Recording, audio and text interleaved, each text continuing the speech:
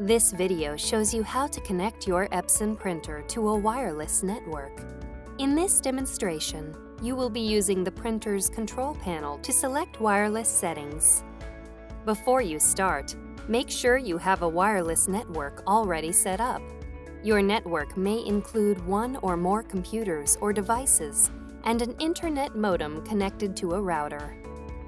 Before making a connection, make sure that your router is wireless.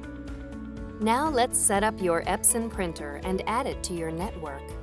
When you're done, you'll be able to print wirelessly from your computer. You can add the ability to print from another computer later on. Follow the steps on the Start Here sheet. The Start Here sheet shows you how to physically set up your printer. When you get here, install your printer software.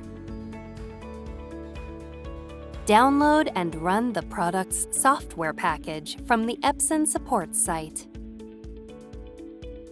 When you see this screen, click Install. Follow the on-screen instructions to install the software. This can take several minutes. At this screen, select Wireless Connection and click Next. At this screen, select Set up printer for the first time and click Next.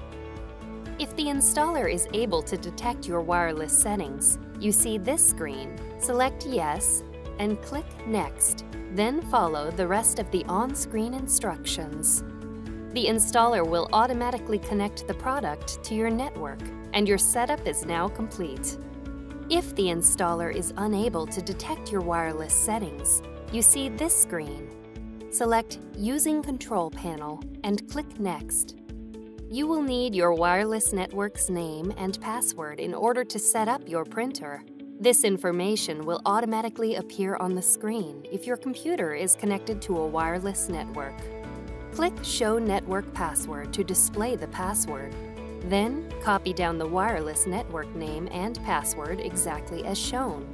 When you're done, click Next. When you see this screen, look at your printer's control panel. Tap the Home icon. Tap this icon, then tap Wi-Fi Recommended. Tap Start Setup. Then tap Wi-Fi Setup Wizard. Tap your network's name, then tap the Enter Password field. Next, enter your wireless password. If your password contains upper or lowercase letters, be sure to enter them in the correct case. Tap this icon to enter uppercase letters, or this icon to enter numbers or symbols. Tap this icon to enter a space. Tap this icon to delete characters. When you're done entering your password, tap OK. Then tap Start Setup. Your printer is connected to your wireless network.